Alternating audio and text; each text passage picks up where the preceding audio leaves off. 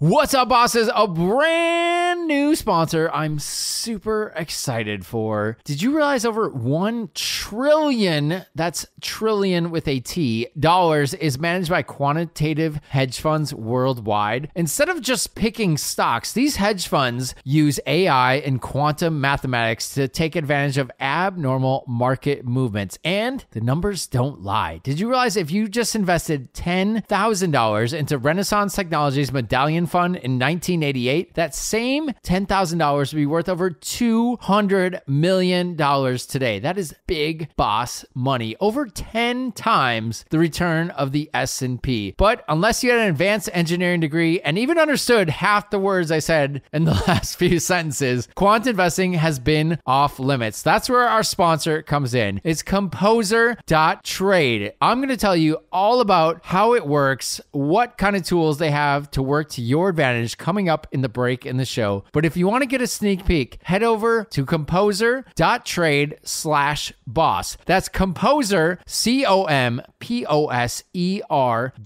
TRADE/boss, BOSS. I know it's a long one, but one more time, composer.trade/boss. See important disclaimers at composer.trade/disclaimer. All right, let's kick off this episode of Invest Like a Boss. Welcome to the Invest Like a Boss podcast. I'm Sam Marks. And I'm Johnny FD. We're self-made entrepreneurs who invest our own money and use modern technology to invest like a boss. Join us each week for exclusive interviews with our network of modern investors, business owners, and multimillionaires to discover new ways to invest our hard-earned cash. What is up, bosses? No. I tried to be like Derek, but it just doesn't sound right. What's up, bosses? This is Sam here in Barcelona. This week, we're going to try something new. We're going to try a different episode format where I'm going to interview somebody in my network and also do a quick intro and outro solo. If you guys are new to the show, normally my co-hosts, Derek and Johnny, will join me on the intro or outro commentary.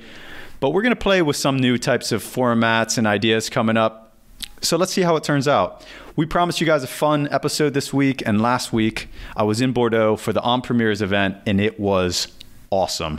I was invited by my friend Julien, who's been in the Bordeaux wine business for more than 25 years, and he's also helping me set up my private cellar. We're going to talk about the wild experience we had, more details about Primeurs, pricing, and Julien's cool wine trading business and new fund. I hope you guys enjoy this episode.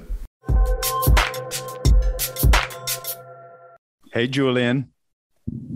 Hey, good morning, Sam. How are you? I'm good. That's Tired. Crazy, buddy. Yeah, tired, yeah. We had such an amazing time in Bordeaux last week. But being promoting the wine in London this week as well. So it's like lots of wine dinners, parties. I love it. Oh. So you never stopped after Primeurs. You just kept going in a very busy city of London. I was like dying to get to a quiet place. Barcelona's not quiet, but it's better than London. Yeah. All right. It's so what was your experience so far with me in Bordeaux? Did you enjoy it? Oh my gosh, man! It was like both the coolest experience of my life and also like one of the most horrific. Yeah. because of that second or the first day after that dinner. Oh man. Well, let's go into the detail on that actually. Yes. Let me come back to that. So basically, you understood that you came into Bordeaux to taste the Primeurs 2021, mm-hmm. which was the wine made last year. That's all the professional in the wine business taste after 1 year. Mm-hmm. And it allows everybody to taste the quality of the wine. And then Primeurs will be starting, I guess, in the next 2-3 weeks, where basically all the chateaux, and on the fine wines will be released one after each other. And all the merchants all over the world will get positions and buy them on Primeurs. And then the wine will be delivered in 2 years' time. So that's very specific to Bordeaux. And it works as well in Burgundy, but not exactly the same. But anyway, that's interesting for you to discover a wine which is 1 year old, and which is basically keep growing, keep aging in oak, and will be delivered. But so what was your experience about tasting wine on the Primeur? Well, let's start first. We met in Bordeaux. Actually, going back to how we originally met for the listeners. Oh yeah, sorry. We met in Barcelona actually through last year, exactly. Through a mutual friend and this business forum called Entrepreneur Organization that was kind of hosting like an informal dinner, and then and Julien was there, and we were drinking wine. And I found out Julien was in the wine business, and I had just started getting really interested in the wine, so I started to kind of and we started talking about like NFTs and technology and how that might evolve in the wine business. And I was like, well, but back up, like, how about just investing in wine and all this stuff? And turned out like Julien is like the guy to know from Bordeaux. That's actually got a good ring to it. The guy to know from Bordeaux. Yeah. And I think I had just gone to Bordeaux and like got turned away at most of the chateaus, like trying to walk into the Rothschilds and stuff. And they're like, who are you? And I'm like, just an American guy that wants to try some of your wines. Like, no chance, buddy. Yeah. I mean, when you start being involved in wines, and you develop your interest in tasting wine from different origin. For all the wine lovers and people who are very much into it, it's very addictive. Not for alcohol, but because you enter a world of flavors. You enter a true world, actually. Wine is like, it's an economy. It makes live people regionally in different places of the world. It's a cultural product as well, So every country has every wine region, and it's very different. Everybody has a way to elaborate his own wine, and I think it talks to people, and it's a living product as well. So the older you keep the wine, sometimes it improves, sometimes not. It depends on the winemaking, depends on many things, but it's very interesting. That's how I started, basically. When I was a kid, my mom would take me in different places, and I was always smelling the atmosphere, in a house, and I could feel like the people, the kitchen, and I developed very early stage my ability to taste wine, and to smell, and then to taste, and then to eat, and when I understood that I would do business, I said, okay, let's do wine, because I would be able to talk about it and develop my passion around that. So it's been 25 years now. And obviously, you evolve, and your taste change. And today, I trade fine wines, of course. I trade the most expensive wines of the world, because that's where the money is. But I also enjoy my wine, and this is totally. I need to make a decorrelation between what I enjoy drinking and my business. My business is very much into the most expensive wine of the world, and they are also very good. But I really enjoy drinking wine from everywhere. Of course, France and Italy developed to me. Essential fine wines, but now we produce wines all over the world, as you know that, in new worlds like China, Chile. That's what we call the old world and the new world. So I could talk hours about wines and so on, but to come back to us, it's interesting that you develop your passion as well, slowly but surely. Yeah, it happened quick. And I think it happened quickly with kind of moving to Europe and being sort of central to a lot of good wine regions, namely Tuscany, Priorat, just south of Barcelona, and Bordeaux. Yeah. And I don't even know where Burgundy is located on a map, but that's somewhere in the proximity. But speaking of Burgundy, I had never tried Burgundy wines. And then when I met you in Bordeaux for the first night, you took me out to a local shop that was owned by one of your buddies, right? Yeah, Arnaud. Yeah. Arnaud, yeah. We went to l'Univers, which is basically the place in Bordeaux where you drink Burgundy. And I didn't even know it was Arnold's shop until like the next day. So there was a couple of Julian's friends. They're both French, and one of the guys' wives. So I think it was 6 of us, including Julian and I. We sat down, started having some food and some wine, Food, yeah. So before you knew it, we were like, it's probably 7 bottles deep, which actually is not that bad across 5 or 6 people. But then there's, of course, this like the spirits that followed it. But those wines were like, I thought I've had some really good wines before, but there was, especially those Burgundy wines, I was like, I've never tasted a wine, never tasted a wine like this, never expected a wine to taste like this. It was pre-Rock, my friend, 2009. Yeah, I know. Yeah, Burgundy is it's amazing. I mean, it's basically Burgundy wines are made from Pinot Noir, when Bordeaux is a blend of Cabernet Franc, Merlot, and Cabernet Sauvignon. And the wines are very pure. I mean, Burgundy is very, very small. I mean, in the world of fine wines, it's like 0.1% production. That's why everybody wants to drink and purchase Burgundy, because the wines is very rare and it's very special.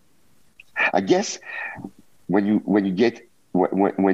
turn 40, that's my experience of it. But most of the people I know, you start with you can start drinking like Tuscan wines, Bordeaux wines, but when you get older, you appreciate the fact of having like wines which are like not as heavy. You know, the blend wines are quite tough to taste. I mean, like to me, a great Bordeaux, you need 10 to 15 years before you can drink it. Otherwise, it's very young, and it's very oaky, and it's the texture is very deep. You know, while Burgundy produce Pinot Noir, and the wine are very much more on the fruit. You can't keep them as long as you keep Bordeaux, but to me, it's easier to drink.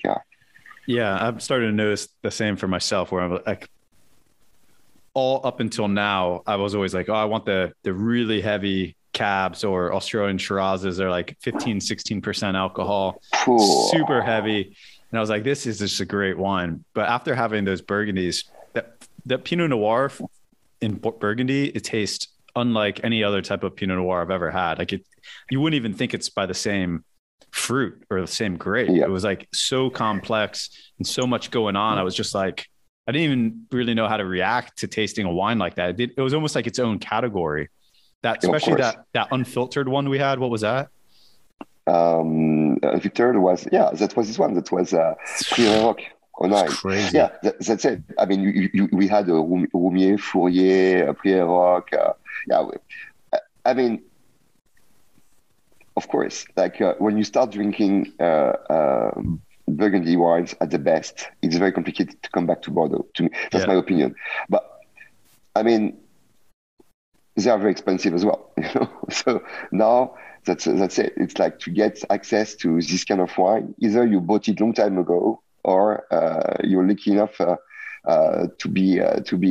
find them at a decent price in a restaurant. But you know, that's it. I think so. We had 6 or 7 bottles of wine. I think the average price was like somewhere around 500 euros. And then after you brought out some spirits. Yeah, that was again like the most complex spirit and best tasting spirit I've ever had. I'm like, I didn't even know a spirit like this existed. Yeah, that's a spirit which is made in South France by monks for 12. I mean, like still made by monks, or historically it was. Yeah, I mean historically, like okay, I'm not very I'm not very into this story, but I guess it started in the 12th century. So basically, it's called les Confrères des Frères Bénédictins. So they produce this spirit, which is made of a very specific plant that you can find in the countryside, right down there, and to be able to produce this liquor, it requires like skills in how to get the plants, how to dry them, how to make the alcohol out of it, I mean, it's a knowledge, you know. They've been doing this for centuries, you know. Mm-hmm. That's why it's very complex. It's amazingly good, yeah. And honestly, I truly encourage our listeners today, if they have the opportunity one day to taste it. I mean, it's very unique. But it only, well, what year was that made? It was like in the 70s or something, right? Honestly, I would be honest, I don't remember. But yeah, I mean, they start produced in the 12th century. The one we had, I think, was maybe 71. 1971. How much does that bottle go for? But basically, in a restaurant, you get just a glass of it, which is like 6 or 8 centiliters, and it's 150 euros per glass. So, yeah. So what's that? So a bottle would be like probably times 20, 30, 3,000 or something. Yeah, it's roughly. I mean, today on the market, to exchange that 3,000 or 4,000 euros a bottle. Yeah. Oh my gosh! But I tasted one of the younger ones. It was like from 2000 or something. It didn't taste nearly as good. Like it was a totally different taste. That's interesting because that day, actually, you taste Mouton Rothschild 2001, mm-hmm. which basically was not supposed to be a great vintage, but it turns out an amazing vintage. Sometimes it happens, you don't know why. Mm-hmm. And we taste Mouton Rothschild 2021, exactly 20 years later, en primeur, on the same day. So you get the same wine with 20 years gap, you know, and you understand the difference. Oh my gosh. Between a wine could age, you know, but yeah. So that was pretty much night one. I think we drank something like, I don't know, I think probably total bills were like upwards of 3,000 or 4,000 euros. And it ended up with us all just drinking spirits and smoking cigarettes at the bar. And I never really drink or smoke cigarettes. Actually, I never smoked cigarettes, but it was kind of one of those one in France type of things. And everyone else is doing it. In France, you drink wine, you smoke cigarettes. It could have been like that setting could have been 300 years ago, you know, just classic little French bar drinking old wines, cigarettes. So the next morning we had the world changed. Yeah. So the next morning was the on premieres day. So it was going to be a big day for us. We were going to Joanne for tasting, and then a couple of the premier vintages of chateaus.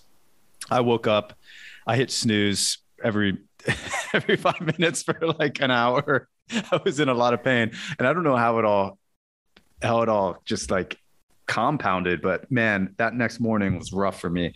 And but fortunately we had a driver, right? So we hired some 17-year-old kid that Julien knew to be our driver for the day. That was a lifesaver, man. He was 18. Good guy. Yeah. But there's a funny thing here that happened here. So I started buying wine with Julien going back maybe like 6 to 8 months ago. And a lot of the wine was like a collection of somebody else. And Julien does a lot of business out of Geneva. So a lot of the wines were in Geneva. And then I bought some on premier wines.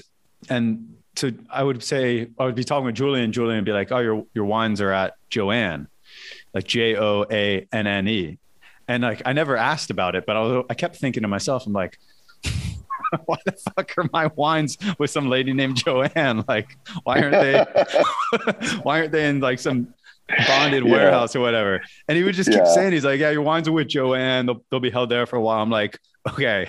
At some point, once I get to Bordeaux, I'm going to be asking Julien, like, who's Joanne and why does she have my wines? Like, what if she dies? And then tell us, when did you arrive? Joanne is an amazing wine merchant, right? Oh my gosh.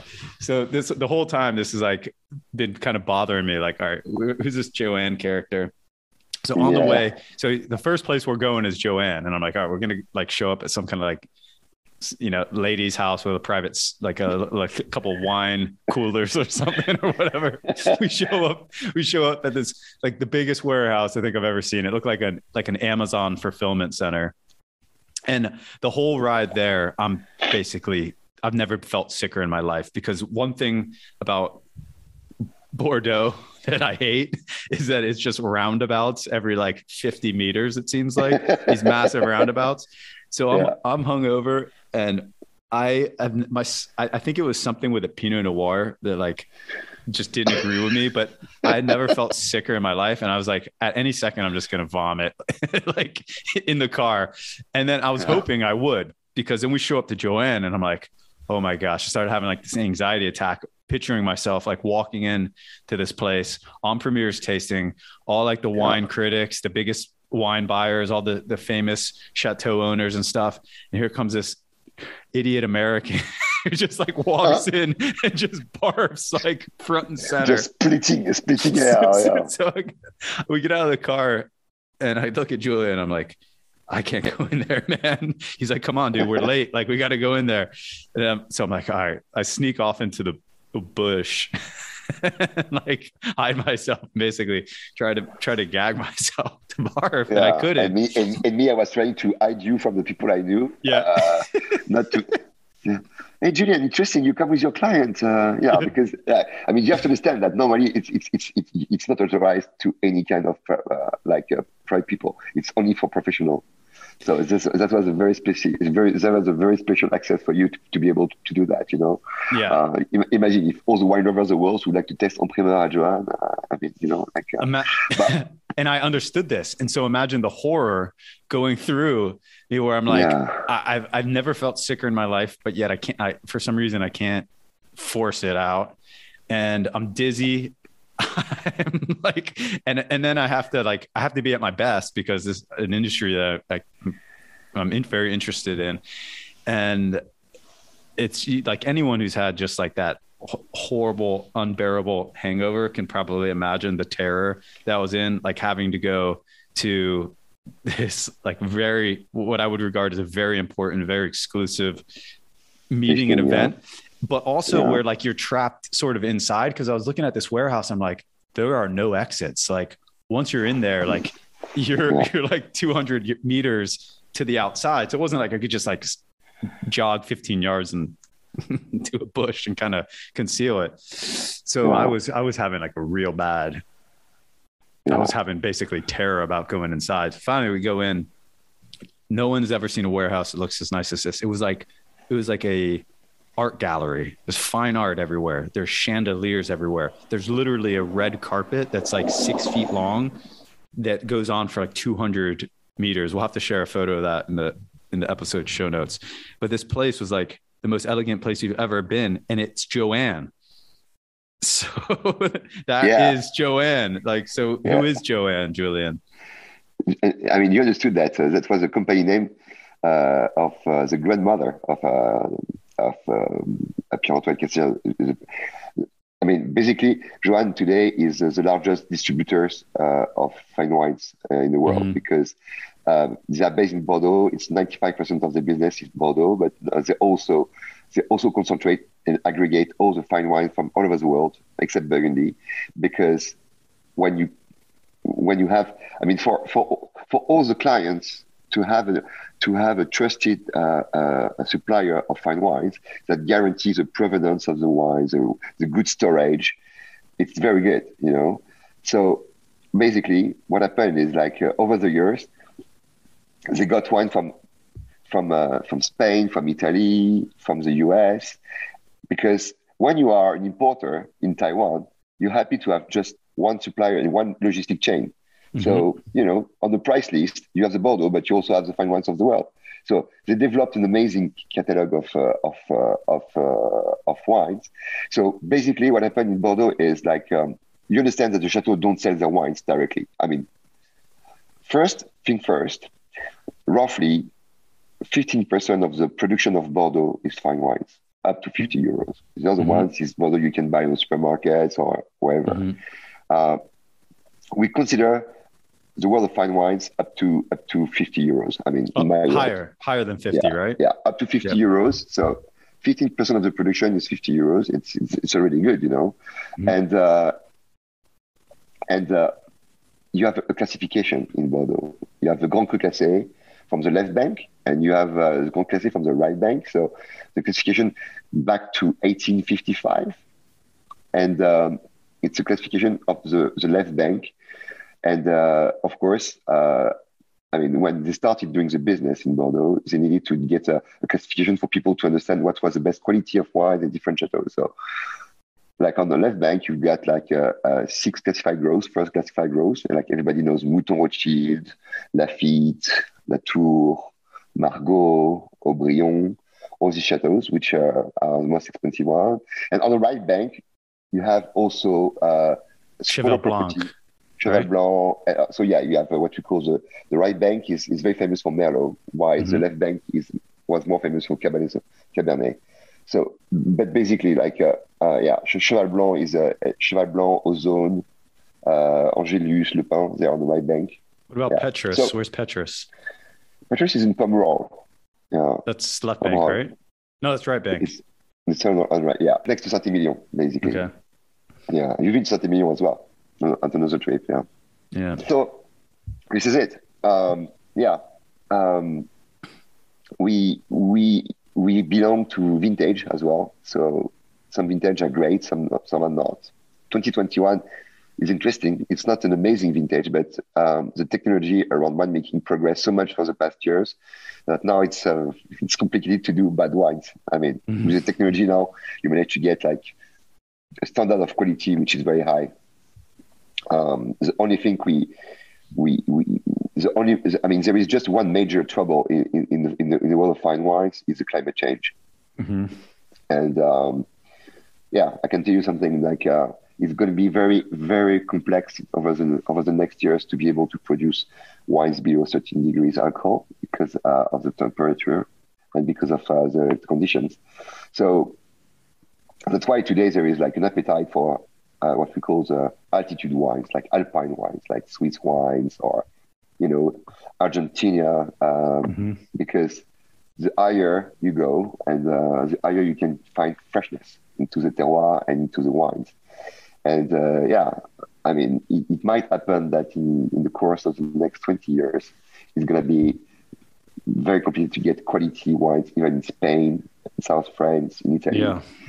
Which is that's going to put pressure on the supply, and the demand's going to be increasing. This is kind of what I've been thinking for a while, is like supply and demand dynamics really favor a much higher price in the next, and every year ahead going forward, basically, because the scarcity. That's the scarcity, I mean, that's why I've been trading fine wines for like 20 years. And for me, that was more interesting to set up my investment vehicle, because honestly, if you ask me if I prefer to charge like 20% margin straight away on wines and trade it, or to be able to keep the stocks and to get like a 5 years control on my stock, then over the years, because of the scarcity and because of the demand, I mean, we double.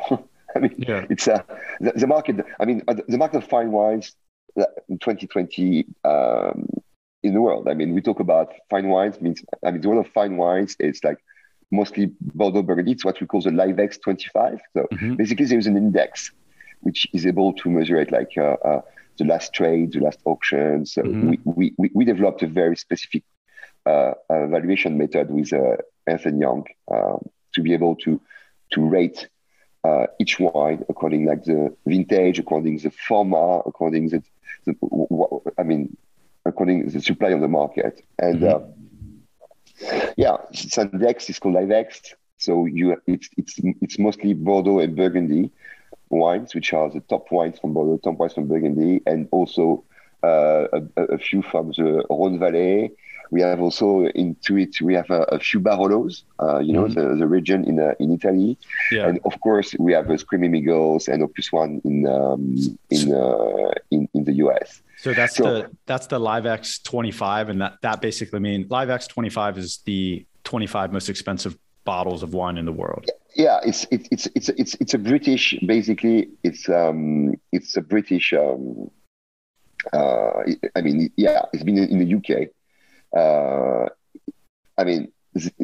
It's a method that's all the wines which are the most traded into the world. And then you understand that the returns are very high because I mean the world is getting richer. People we have more and more people interested in wine. So at the end of the day, you know, like producers, especially in Burgundy, raise the price every year because you always have like new money coming in, new people. I mean, and also in wine, we have. I mean, this is very different of the 80s and 90s. I mean, I'm 45, as you know. I mean, I can see how the consumer evolve, and now it's amazing. We have a community of young people drinking wine and having interest into it that we didn't get in the 1890s. You know, it was like it used to be seen as a very you know, like old school product. You know, like. You know, when you drink wine, you're a daddy or you're a granddad, or, you know, it was not cool. You know what I mean? For years. And now it's very, very different, you know. So anyway, it's clear that fine wine investment has a lot going for it. And on the subject of fine wine, so going back to Joanne, we had this was kind of the primary on Primeurs tasting. What seems like is that a lot of the smaller chateaus that don't pull in the crowds, like that are not the Live X 25 or not the 25 biggest labels, they send some of their product to Joanne for like a basically consolidated tasting. So you can go to Joanne and you can taste like, I don't know how many they had offered, over 100, I think. I mean, normally you I mean, if you would go as a I mean, we did the Speedway. Yeah, we stayed 2 days in Bordeaux because we had a lot to do. But normally, when you take your time, you go to different areas and you taste wine from different areas and different chateaux. Mm-hmm. But what we did was a tasting in one place only, where we concentrate all the samples. So for us, that was a good opportunity in 2 hours' time to discover what was the region. I mean, you know, in Bordeaux you have a right bank, left bank, but in the left bank you have Pauillac, Saint-Julien, Margaux, different appellations. And what we realized in 2021 was like the vintage is not as good as 18, 19, 20, which is like very rare. 3 years in a row, we had amazing vintage. But 2021 prices should be should be better. I mean, I think they're gonna. So you think prices will come down? Yeah. Price will go. I mean, they have to. Not for the first growth, because first growth they always sell.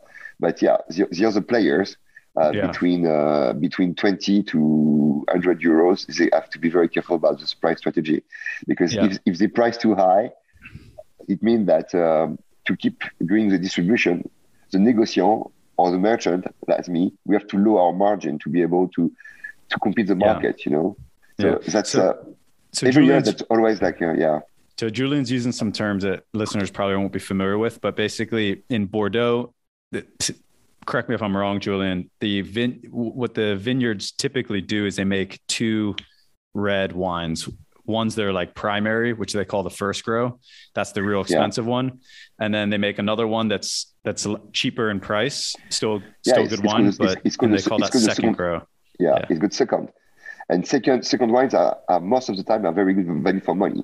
So what happened is when a chateau or winery I mean, they do the harvest, the quality is here, so they have an amount of wine, and when they do the blending, they're gonna choose between different qualities of wine or to blend the first wine. What is the picture? What is like the structure? What is the percentage of Cabernet Franc, Merlot? So that requires skills. Like it's what we call enology. That's what I graduated from. I mean, your ability is to understand how each vat is going to evolve over the years, and how a Cabernet Franc can match a Merlot and in which proportions. And then once you do that, you keep. I mean, it's called a blend, and the blend of is the first wine. It's the best quality. So basically, the other quality go on the second level, which is called second wine, but it's made from the same property, you know. It's made from the same property. Sorry. Okay, so we Joanne gave us like this book that has all the wines in it, and so we sit down at this tent inside the warehouse. There's all these private, basically tents that are tasting tents, I'm guessing, for all the different clients that come in and taste everything. And I'm still looking for the exits. I'm dizzy. Like we're in this big warehouse indoor. I don't see an exit anywhere. I'm dying. And then all of a sudden, like all these wines start coming out and they're coming fast. It's like bang, bang, bang, taste, spit, rinse your mouth, taste, spit, rinse your mouth. And they're coming fast. And I was like, I wonder how my body is going to react the first time wine touches my lips today. Like, am I just going to immediately start projectile vomiting all over the table? And it's not just Julien and I. Who's working with us? Who was there with us? There was Hélène, which is my assistant. Okay. All right. So it wouldn't have been the worst thing in the world. But then there was like 4 or 5 people at the Joanne staff that was tending to our tent. Yeah, and then we ended up having a lunch with the owner. Okay. So this is when it got really interesting. So I started feeling better about 30 minutes in, probably because I was tasting a couple of wines here and there, but I started feeling a little bit better. I'm like, all right, I think crisis averted. So then the owner and like a couple of the main commercial director from Joanne, and I think one of their main negotiants, their sales kind of front of line salespeople was there, and they all sit down. So all of a sudden now there's 7 or 8 people at our table, including these like very prim and proper owners of Joanne. And then the plate of food comes out. Which is like 10 things that I've never seen before and can't recognize. And so I'm surrounded by all of you guys talking in French, and everyone's eating all their food. So I'm like, all right, this is sort of Russian roulette here. Like, what am I eating? And most things were pretty normal. I kind of just like held my breath and swallowed them. But my God, whatever that one square piece of red, it was like red meat of something. It was a cube of red meat. Whatever that was the foulest thing I've ever tasted in my life. And immediately, I don't know what it was. I don't know. You didn't like it? No, it was horrible. It was duck, my friend. It was duck? It wasn't cooked. Yeah, we don't cook duck. We eat duck. It didn't taste like, okay. So after I ate it, it was like everything I could do. Come on. Whatever I could do to not vomit on the table in front of everybody. But then I realized that like even Joanne owner wasn't eating his. He put his to the side, and one of the other guys put his to the side. I'm like, I'm an idiot. Like I should have waited. I should have followed everybody, right? Because surely if Joanne's owner's not eating it and he's like 85 years old, like I definitely shouldn't be eating it in my condition. No, he's 65. Come on, he's 65. I don't remember. I was dizzy and disillusioned, but yeah. But anyway, that was interesting because you can in 2 hours you discovered the quality of the vintage and you discover all the regions. Yeah. Well, no, so my takeaway was like there was a couple that stood out that I remember I thought were pretty good, like Raison Segle, but overall like I couldn't tell the difference in the gross majority of them because they're just it was too difficult. To be honest with you, I don't make much difference too. I mean, you don't go there to get difference in between chateaux. You get that to get the trend. Mm-hmm. When you do Primeur, you taste the quality. You taste of course each chateau will provide different. I mean, you go there for the footprint. You know what I mean? Like, what is the DNA of the vintage? And all the chateaux did it. You know, why Cabernet or Merlot? I mean, over the years, you develop an ability to understand what would be the wine in 5, 10, 20 years, 30 years. But it requires time and tastings and a lot of tasting. I mean, we taste all the time. I mean, we open bottles. All year long. So we understand how the wine is evaluating, and that's an interesting vintage for sure.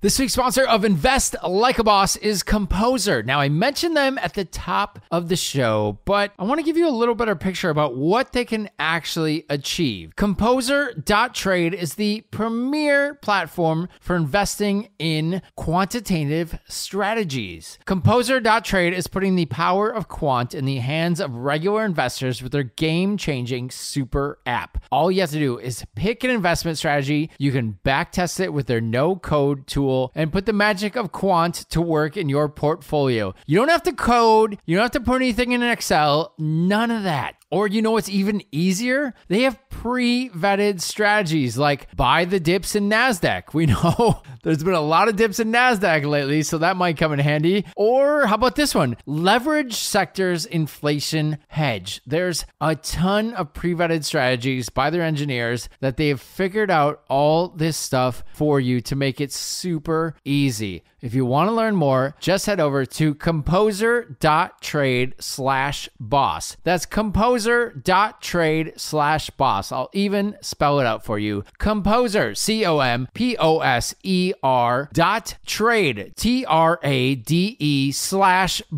BOSS. Take the power of these quantitative hedge funds into your own hands. It's composer.trade/boss. See important disclaimers at composer.trade/disclaimer. Right. So that was Joanne. What an experience. I'll always remember that, both for the the near crisis averted, but also just like how many wines, amazing wines we tasted. Some of my favorite wines from Bordeaux we were able to taste, and it's so true. Like you taste 2021 that hasn't been in oak yet, hasn't been aged, compared to a Chateau Raisons Seglé, which is like one that I've tasted kind of like a 2000, totally different wine. Yeah. But going into the rest of the day, so we went to two other places at the end of that day. How do you pronounce it? Mouton Rothschild? Mouton, yeah. I mean, the famous Chateau Mouton Rothschild. Yeah, sorry. Mouton Rothschild, which is a classified growth. Come on. That's the most iconic wine. Mouton Rothschild, yeah. It'll take me 20 years to pronounce that right. Yeah. And also, yeah, so we've been there to taste all the wine from the Chateau Mouton Rothschild, but also Armagnac and a few others. And also, we've been to Chateau Palmer in Margaux. So one person once told me he had like a big private cellar, like probably worth $1 million, which is an American guy. And before I knew anything about wine, and I was like, "What are your two favorite wines?" And he said Chateau Pavie and Chateau Palmer. And they're both Bordeaux. Pavie. Pavie is in Saint-Emilion. Yeah. So that's the only thing I knew about Palmer, but we got to go there. That was pretty cool. Yeah. And you were like buddies with the guy, some British guy. That was a different tasting experience because he was more like, it wasn't so prim and proper. It was like friendly. We're kind of just hanging out back in the aging room and shooting the shit. Yeah. Yeah, Palmer is it's that's very interesting for you to test Palmer because the classification has been made in 1855, and the only exception was when they do the classification, Mouton Rothschild was not classified on the first gross, and everybody knew that the quality was the same. So I think after years and years and years, they managed to get back Chateau Mouton Rothschild into the classification of the first classified gross. Yeah. But otherwise, other than that, on the left bank, the classification never moved. But in more than 200 years now, I mean, the quality of the wines evolve, the climate change, and some wineries are classified second or third, and some are classified fourth or fifth, and now they deserve to be two or third.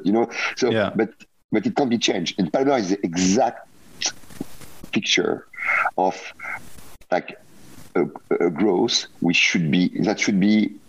I mean, it's priced the same as Mouton. I mean, not Mouton, maybe like a second. It's the same quality of Las Cases, for example. It's a Margaux, but the quality is amazing. When you have like some other third classified growths which are sold for €60. that's the magic of. I mean, that's why I can understand some people are confused about wine because classification is complicated, vintage is complicated, and that's why I end up being an advisor for many of my clients to make, especially when you start to make a collection. I mean, you need to get a strategy, what to buy, what to buy, what provenance to buy. You have to be very careful because you can be played off otherwise.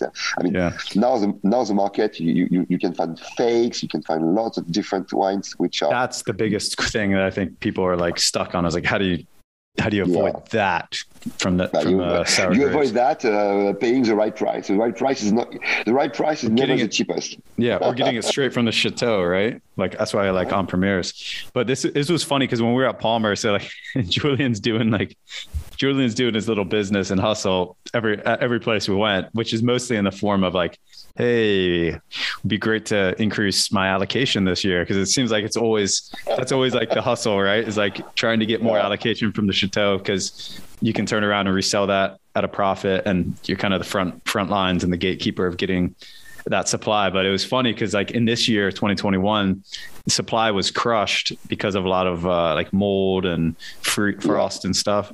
So everyone's fighting for more allocation, but everyone's like, sorry, actually you're getting less allocation this year. Yeah. Not more, buddy. Yeah. Name of the game. Just Aubryon was on the next day we end up with I mean, honestly, you had an amazing time. You had like Palmer, and Mouton, and then we tasted as well in Domaine de Chevalier and in Château Aubryon, where we had Mission Aubryon. But we can talk about that. So for any of the other non-French speakers out there, it's pronounced Haut Briand. Yeah. But in French, Aubryon sounds nothing similar, right? Yeah. So they're considered one of the top. Are they considered one of the top 5 in Bordeaux? Aubryon is classified, and then you have La Mission Aubryon, which is a property which is just in front of Aubryon, and Aubryon is. To me, Aubryon. To me, Aubryon is my favorite. To be honest, number one. Yeah, to me, yeah. I'll have to chase something that's 30 years old because that 2021 stuff was unpalatable. No, and also they produce white wines. You remember? The whites were good. The whites you could pretty much drink right away. Like I was spitting out the reds, which is the first time I've ever done that in my life. But the whites, people were spitting out the whites. I was actually drinking the whites. Yeah. I don't need no oak. That was an embarrassment for me. Like everybody was looking at you. Like, who's this guy? Swallowing it. You were tasting the wine in no orders. You were not.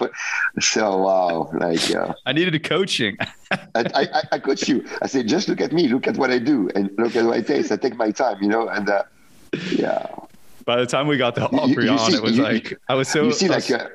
You see, when you taste like this, you need to be in silence. That's why. I was in silence. Yeah. That's how I learned how to taste wine because of the James Suckling mastermind or masterclass. It's like swish it in your mouth, blow air over it. Yeah. Okay. Next time, 2023, they'll be sharper. I need to go back to En Primeur with. It's crazy when you think about American guys have been so powerful in the field of fine wines. I mean, Robert Parker rules Bordeaux for 20 years because his way to scale the note on 100 was unparalleled. Mm-hmm. So basically, when you get up to 90, you enter the world of fine wines. 90 to 95, everybody compete here. I mean, up to 95, you have a very few players, and the Graal is to get 100 Parker. Yeah, like Pavie 2000, 100 Parker. This kind of iconic vintage. But that was for the American market because. The US used to buy a lot of wine, back. They still do, actually. So the style of wine in Bordeaux for a long time was very oaky, very deep, very strong. And to be honest with you, that's not where the world goes. Mm-hmm. So today, what we call the Parker style wines are not that fashion anymore. People look for freshness and then happened James Suckling, which is an American guy, journalist, and James. I know him personally. He's a great journalist, but he tastes super well too. He's very much in Tuscany as well. You in the US, you have good guys in the wine. When I watched the James Suckling masterclass, I think that was actually what made me want to get involved in the industry. I was like, look at this guy. Yeah. Okay. He's like just kind of your average dude. He's got this beautiful house in Tuscany and these world-class vineyards all around the world, just ship him bottles of their wine every single day. He's got this incredible like cellar, but he's got this tasting room at his house where he's got like too many bottles to go through. It's just like he and his son, and they're just sitting around all day in Tuscany, hanging out, tasting wines. I'm like, oh gosh, man, this guy's created quite a life for himself. Yeah. Real quick, the pricing. So this is what I want to understand with the pricing, because when we were at Joanne, I was looking at, they have the last year's price of the wines. And so what really caught my mind, I was like looking at the pricing, it was like PRC 20, which is like the price of 20. And it's like 40 euros, 20 euros. Chateau Razon Seigle, which I love, 66 euros. And I'm like, wait, 66 euros? That's my purchase price, buddy. And you're not supposed to see that, you know? Yeah. That was a professional tasting, you know? Yeah. So basically people don't see that price. The price, basically the margin for a merchant is roughly 17 to 20%.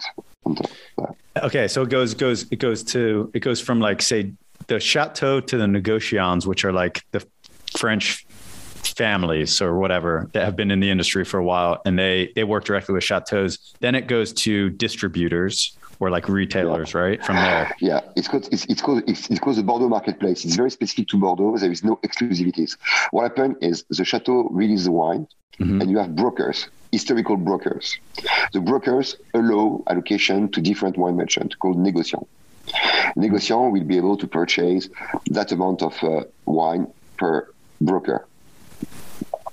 The broker in Bordeaux is very important because when you are a négociant and for any reason you can't sell the wine, you can give your stock back to a broker and the broker put it on the marketplace, which means basically, let's say you have a stock and you can't get rid of it because you don't have the client or because for any reasons you can't sell, you always have an exit. You know what I mean? Yeah. So this is very proper to Bordeaux. In Burgundy, it's very different. Burgundy, it's a very low quantity. So each winery has its own merchant and sell directly to the merchant and do allocations. Yeah. So by the time it gets to someone who actually wants to buy it to drink it, like a normal retail consumer, the price can already be like up 2 times from the price that the Chateau releases it, right? Yeah. Or even more, like in Burgundy's case, it could be like 10 times or something. More than that. Yeah. So the second night, that's actually a good example, because the second night we went out to dinner with your buddy Arnold again. And he was like, hey, you know, we had some really good wines last night, but you got to really try a good one tonight. So we had a wine from Burgundy, and he was saying like, hey, this is like the cheapest price in the world you can buy it because it's at a restaurant in Bordeaux. And this restaurant wants to sell this wine at a good price because they want the customers to be happy with their experience. So basically that's it. What happened is when you produce amazing wines, the best way to promote it is to be able to give an access to it. Yeah. So the restaurants in France, in Paris, in Bordeaux, in Lyon, which are known as Michelin star. So sometimes just because they have a great wine list, they allow like the wine to be at a price which is decent. But honestly, the wine we had, the Musigny we had, I mean, we can talk a lot about that, but you know, like, that was another world. You got it right. Like, yeah, you can. I mean, it was such an amazing like tasting, like, you know, the way it comes to your mouth, the attack evolution perfect, very straight, aromas defined. I mean, what was it called again? Musigny? It was I mean, we had a Musigny. Musigny 09, yes. Musigny 09. How much? And that, I think at the restaurant was like something like 1,200, 1,400 euros. But Arno was saying, is that like if you bought it outside the market or on the like a live marketplace, it would be like 4,000 or something. Yeah, that's most of the time. Yeah. Well, that was a good experience. Thanks, Julien. Appreciate it. Does that mean I have to buy more wine from you this year? I mean, I think you should. You know, I definitely will. We keep it in thermocontrol cellar. We don't touch it. And one day you'll be super happy to get this wine. And when you have a look back, you say, okay, I paid such a good price for what I have today, because I don't know what's going to happen with this world of NFTs, cryptos, and inflation. And so, I mean, like we live in such a complicated world. But what I can tell you is that's it. You know, when you invest in wine,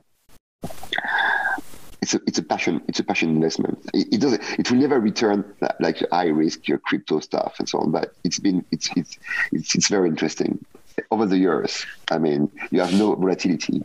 Well, my portfolio is up like 12-13% over the last year, and all my metaverse stocks are down like 60%. So it's a good hedge against some of the higher risk stuff I'm doing. And I'm like, you know what? If we end up in World War III, I'm going to head to Bordeaux. I'm going to call up Julien. I'm going to say, Julien, it's time to open up the warehouse. Time to start drinking down the supply. Like legitimately, that's kind of like my plan C if the world really goes to crap. It's like I've got 500 bottles sitting in Bordeaux. Not all of them are ready to drink, but they'll all be good enough. Yeah. All right. So you've been helping me buy. I guess what's been pretty cool is like you've got access to. You focus on LiveX 25, which we've already said is the top 25 biggest or most reputable, most expensive brands of Bordeaux, Burgundy for the most part. So you've been helping me acquire some of these labels that I'm like, I'd never be able to get my hands on. I think you just helped me get Chateau Latour, a few cases of that. Lafitte, Mouton, Margaux, Pavie, Palmer. Pavie, you got them. Yeah. So that's what's interesting, because basically for 2019, when we met, you say, Julien, I want to buy on Primeurs because I feel secure about Primeurs and so on. And 18, 19, 20 were like amazing vintage. I was sold out in a minute, you know. Yeah. But the good thing is like during COVID, I got this investor and he didn't understand about the wine, and for him, he needed cash immediately. So he called me and he said, even if I don't make money, I want to exit the wine because I need the cash for something else. Mm-hmm. That's why you were able to buy that cellar at a very decent price, you know? Yeah. But I mean, your 2019 already jumped 25%, my friend, you know, like, it's going to be 20 years before I can drink that. So just, no, you can drink. No, what we do, we make money off that stuff. And then we take the money from that stuff and we go to like a cool restaurant, and you spend a lot of time in Dubai or a lot of time in Bordeaux. We meet a place like there and have like one of those good dinners. We just use the cash to buy something that's ready to drink. I think that's the way to do it. Yeah. That's your strategy, you know, and that's it. I have some clients, they like to drink the performance, you know. Mm-hmm. I have some others, they like to drink everything. Starting to lean towards that direction. Yeah. But, all right. So Julien, tell us real quick about, you just set up a fund that is different than your kind of standard or historic business of kind of wine trading and helping people set up private cellars. You want to tell us about the fund and how it works? Yeah, I mean, in a nutshell, what we do is we work as a family office. I mean, to be honest with you, it's very, very, very complicated to source the right wine at the right price. So we focus only on the top 25. We invest roughly 10 million per year, and we are happy with 10. I could go up to my competitors to 200, but honestly, if you want to end up with a portfolio of amazing wines we get value over the years, you need to invest in this LiveX 25. My competitors get you some portfolios of Barolos and one bottle of Petrus, and the performance is okay, but it will never be the one we had. So what we believe is there is a space for us to get this kind of great business where we have access to amazing collections of wine through successions, through the market. I do the curation of each collection for my clients. We work on a strategy. We focus on the strategy for 5 years, and you invest for 5 years with us. In 5 years, what we do is we, instead of mark up like 15-20% as our pizzas, we mark up 3% brokerage fees, and we charge 2% of management fees every year to be able to pay for like storage, insurance, and so on. Yeah. And then after 5 years, we get a carry of 20% of the performance. That's it. So I think this is really, this took me a while to understand this. And I think this is important part to. You understand that's not a fund. We work as an advisor. It's advisory. We do a managed account. You own the wine. There is a transfer of property. You access the wine. We, as advisor, we keep the wine in our storage, and we have a contract with you, which is a Swiss law contract, where basically we keep the wine with our management. Yeah. And after 5 years, where do you keep most of the wine? In Geneva? Yeah, we keep all the wine for investment in the Geneva Freeport, which is the most secret place of the world. You know, it's the wine is parked next to Mona Lisa and all the oh my gosh! Yeah. You know, I got to come check this out. This will be the next place on the trip, on the list to go. Yeah, you know, it sounds impressive, but it's not really. You know, it's not like Joanne. No, it's not. It's you know, it's just a storage place, you know. Well, I studied it outside of Geneva for when I was in college for 6 weeks, but I always loved that part of the world. Super cool, beautiful. Yeah. So how do you? Because I want to go back to the pricing because I think this is an important part. You understand that we keep the wine inbound. Inbound means it's tax suspended. So basically. When we ship the wine from the winery to our storage inbound, you don't pay tax. We don't pay tax on that, and then you pay the tax according to the country of destination. But you don't actually. But an investor doesn't have to pay the if you get the wine tax free, you hold it in storage. I invest with you. Yeah. I don't have to pay the tax, and when I sell it, I don't have to pay the VAT.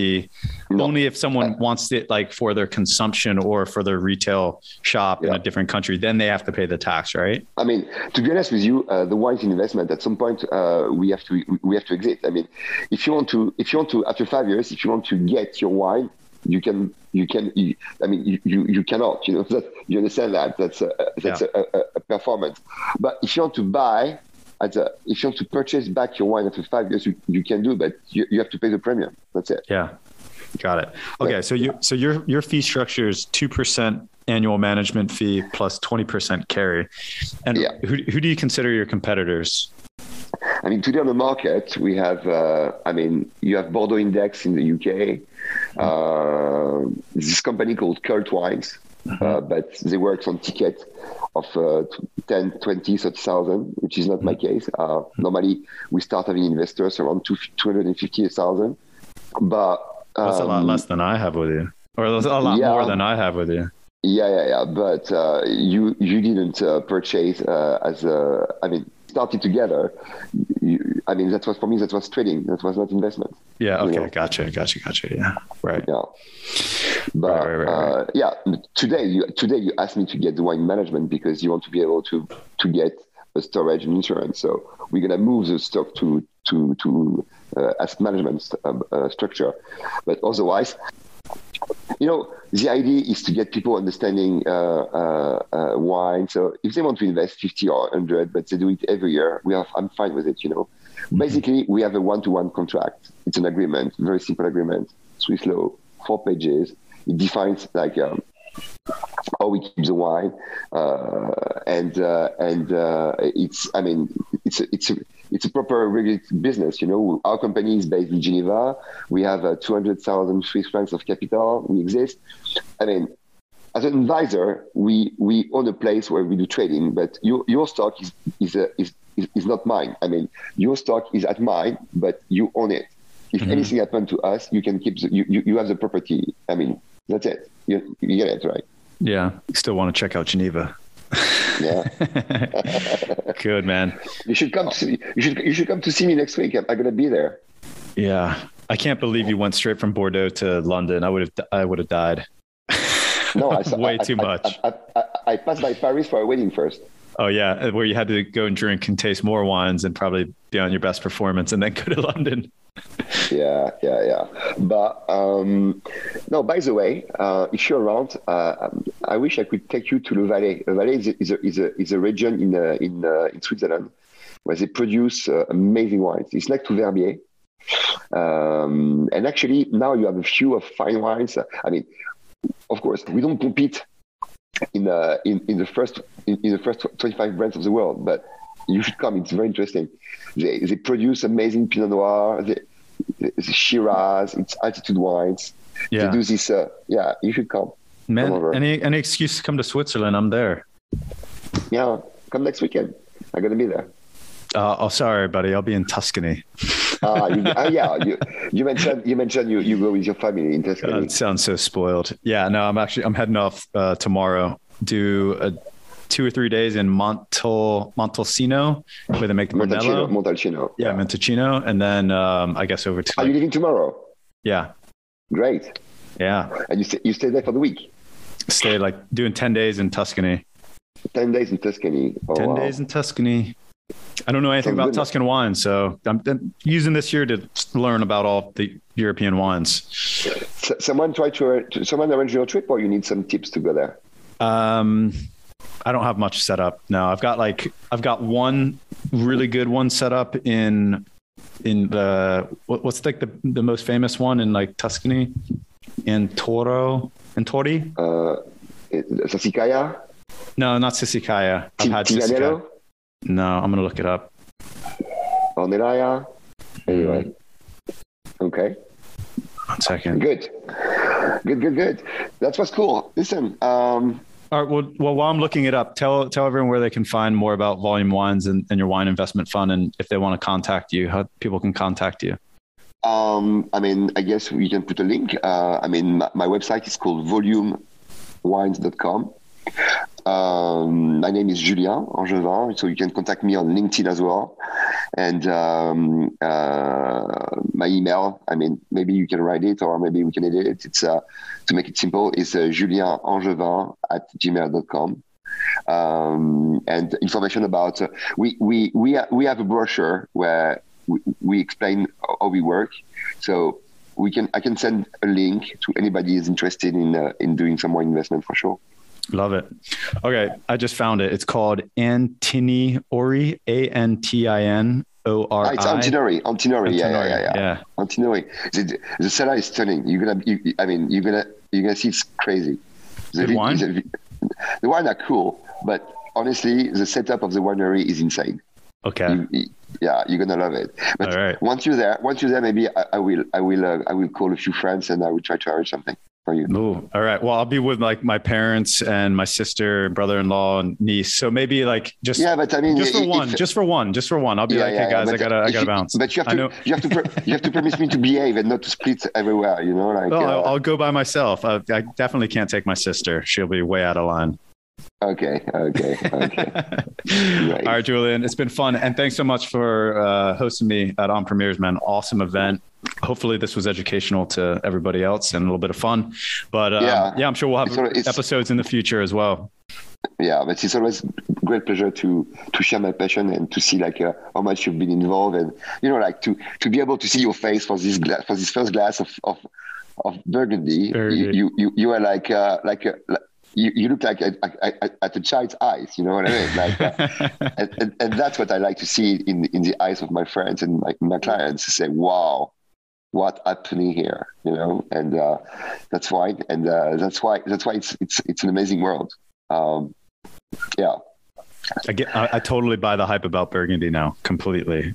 I was like, what is this Pinot Noir everyone's excited about? But I totally get it. 5,000 euros a bottle. I don't know if I'm participating in that very often, but I can certainly see how it'd be something for a big celebration to get excited about. All right, buddy. Thank you, Julien. Right. Thank you.